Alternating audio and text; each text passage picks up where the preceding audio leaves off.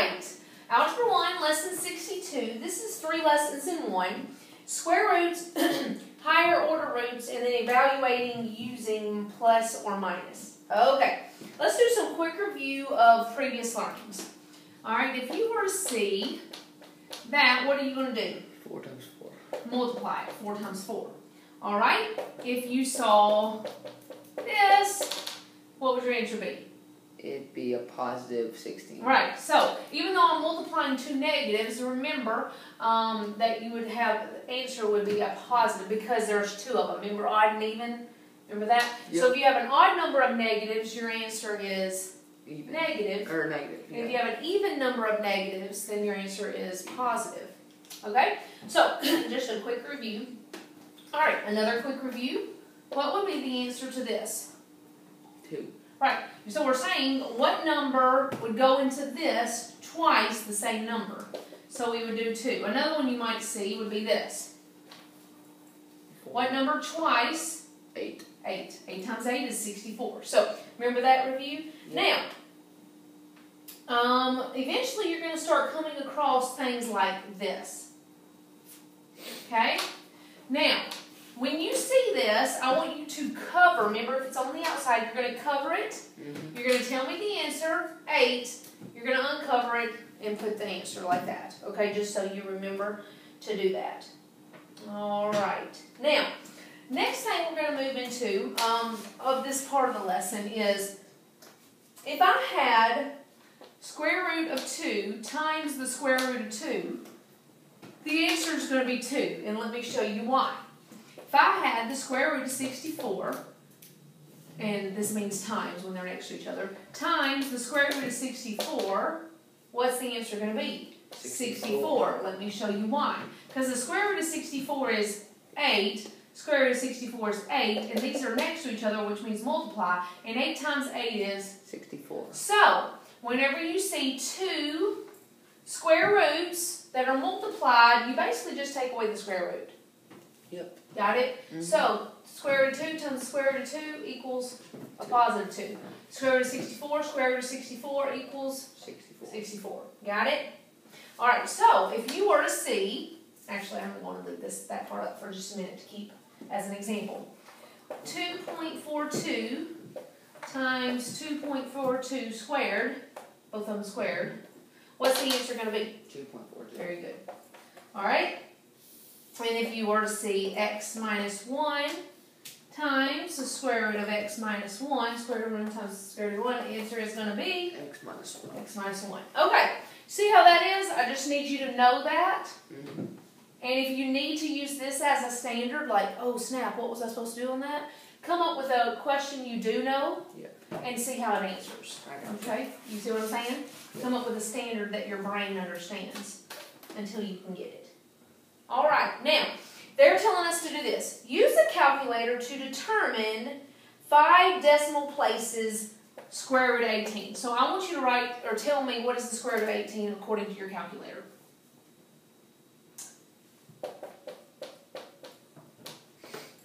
Tell me.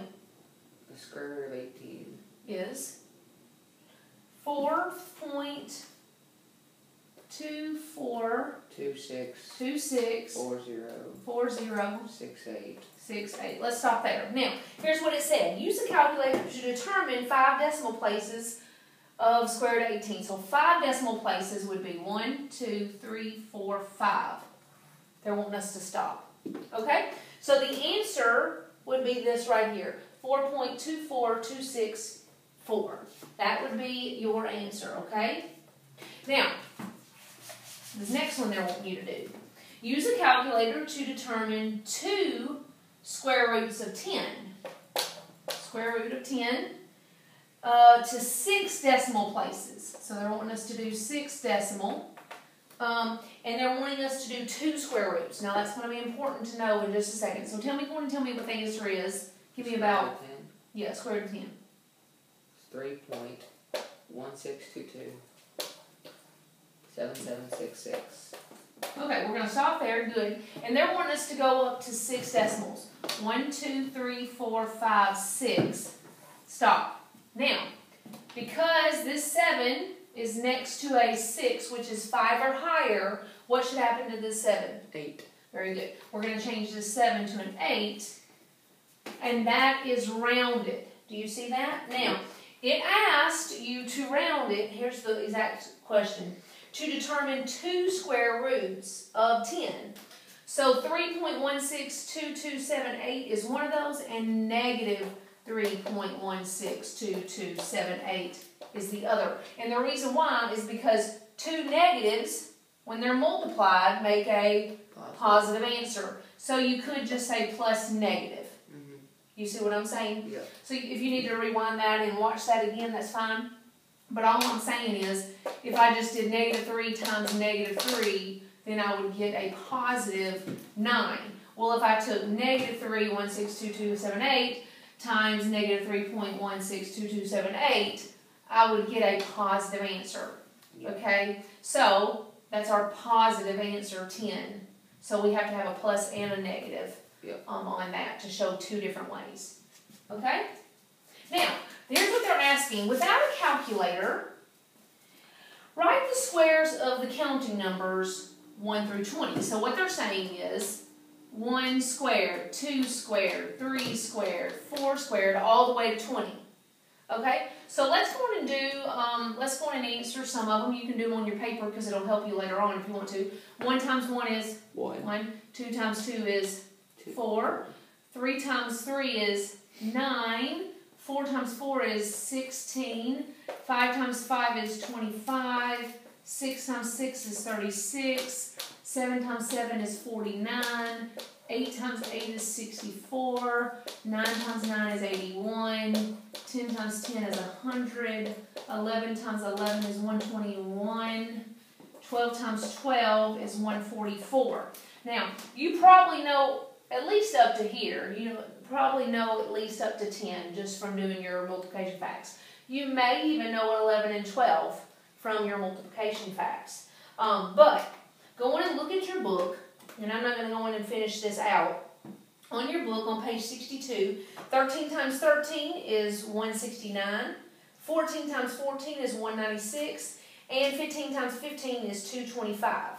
Now, it recommends that you memorize squares from 1 to 15. Now, the book goes on and does 16, 17, 18, 19, and 20 for you. So if you need to look back and go, okay, what is 18 times 18? You would know. Okay? Mm-hmm. So, the question now, I'm going to leave those up there actually. The question now is this. Without using a calculator, determine between which 2 consecutive integers square root of 10 lies. Basically, that's saying between what 2 numbers on a number line is square root of 10. Well, 1 times 1 is 1. 2 times 2 is 4.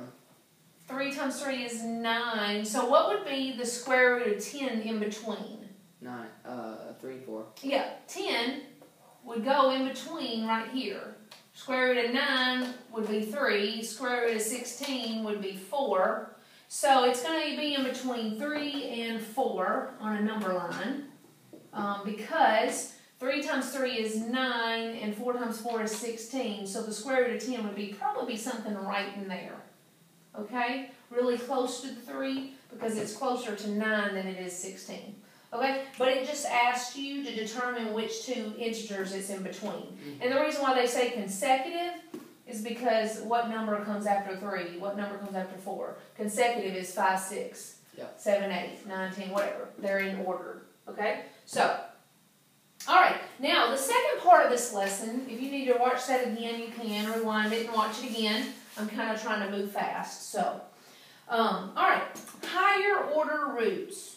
Alright, so they're going to teach you just a little bit more, and you have learned this before, but it's just going to be a review. So, let's say I had an 81 here, and I have a 3 right here. What does that mean? Do you remember? This was what number 3 times? Okay, you remember. Good. So, ordinarily, when you see that, even though you can't see anything right here, it actually means a 2.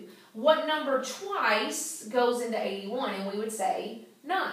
9 times 9 is 81. The answer to this would be 9. So even though you can't see it, that's what that actually means. Square root of 81 means what number 2 times. This one means what number 3 times. And the answer is going to be, I think, 3. Am I right on that? Or maybe it's 2.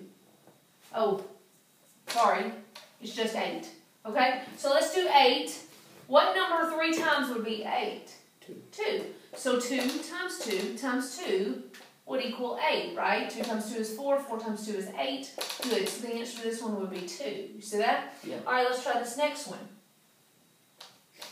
81. Oh, bad sneeze. Okay. What number, and this one, since there's a 4 there, means what number 4 times? I'm thinking it's going to be 3. It is. So 3 times 3 times 3 times 3. So this would be 3 times 3, 9. 3 times 3, 9. 9 times 9, 81. So that's just a quick, you could even do 3 times 3, 9. 9 times 3, 27. 27 times 3, 81. Okay? So that's just a quick example of that. Okay? Now this is where you need to really pay attention because some people get really confused about this. This time the negative is on the inside. That is important for you to know because then I have a 3 right here. So 3 is odd. So if I have a number, what number, let's first tell me what number equals 27 3 times. 3 times 3 times 3. 3 times 3 is 9. 9 times 3 is 27. Okay. But what is going to give me a negative 27? Oh, if it's a negative 3. Negative 3 times negative 3 times negative 3 equals a negative 27. Remember, if there's odd number, then the answer is going to be a negative answer. Okay. So the answer is going to, this answer is, what is the square root of negative 27? 3. Then the answer is going to be negative 3. Okay? Feel like you understand it? Yep. All right. And then, last portion of this lesson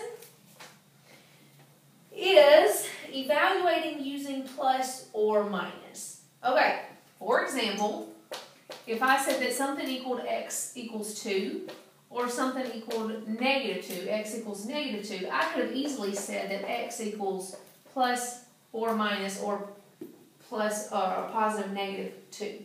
So instead of writing 2 answers like that, you can just write it one time to show the same answer. That's what they're trying to show you. Okay? So for example, look at this kind of problem. This is an actual problem you will see. 7, and then it's got this plus minus 2. Okay, well we're going to have 2 answers for this one because let's do this first one. 7 plus 2 is 9. 7 minus 2 is 5. So they're going to say the answer to this is 9 or 5. You see how I did that? Yep. Can you see this marker very good? It's kind of I can see. dying.